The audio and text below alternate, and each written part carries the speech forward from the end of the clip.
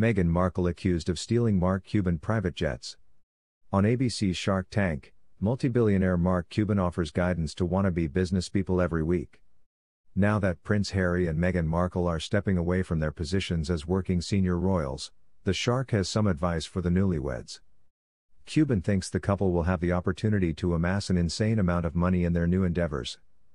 On Harry and Meghan, the royals in crisis, the upcoming TMZ and Fox television program, Cuban stated, "I think they are the new Obamas as long as they stay real, as long as they limit their ventures, and don't attempt to sell anything and anything. They will be free to do whatever they want to do because of their valuable brand," according to Cuban, who added that they will be living the dream. Barack and Michelle Obama have made millions of dollars since leaving the White House through speaking engagements, writing, and even a Netflix agreement. According to the Financial Times, the couple reportedly made more than $65 million from their joint book agreement with Penguin Random House. Michelle Obama's debut book, Becoming, was the best-selling book of the year. A book by the former president is on the way. According to certain experts, Prince Harry and Markle may make much more money. Jonathan Shalit, a celebrity agency and chairman of the London-based Interred Talent Rights Group, told the Associated Press that the Sussexes are 100% more valuable than the Obamas and predicted that they may build $1 billion business. The Obama family is not royal. They do. Nevertheless, not all agents concur. According to David Black, CEO of the David Black Agency, a deal that approaches the Obamas is not likely. Yet, he claims that any book payment would be huge. Outside of the publishing industry, companies like Netflix and Disney have already shown interest in collaborating with the Sussexes.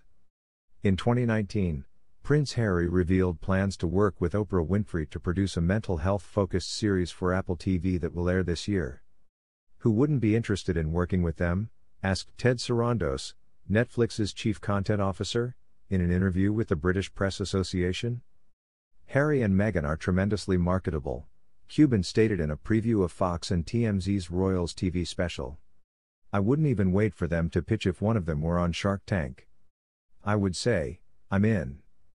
These can be sold for a lot of money, so whatever you want, certainly.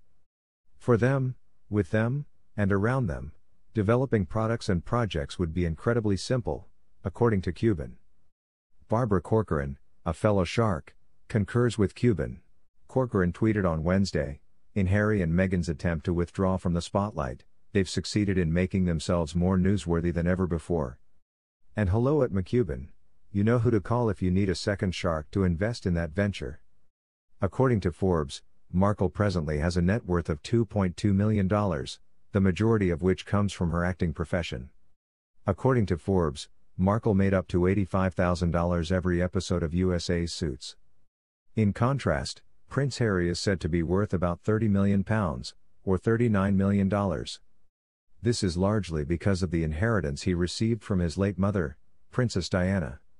In a new film, Queen Camilla wears a thick necklace with a nostalgic touch that is rarely seen. Before World Book Day, Children's Laureate Joseph Coelho spoke with Camilla, the Queen Consort. Her Majesty stunned in a vivid blue dress for the event. Queen Camilla and Joseph Coelho recently discussed their love of reading in a video that the royal family published. Camilla discussed Black Beauty, one of her childhood favorites, and emphasized the need of reading.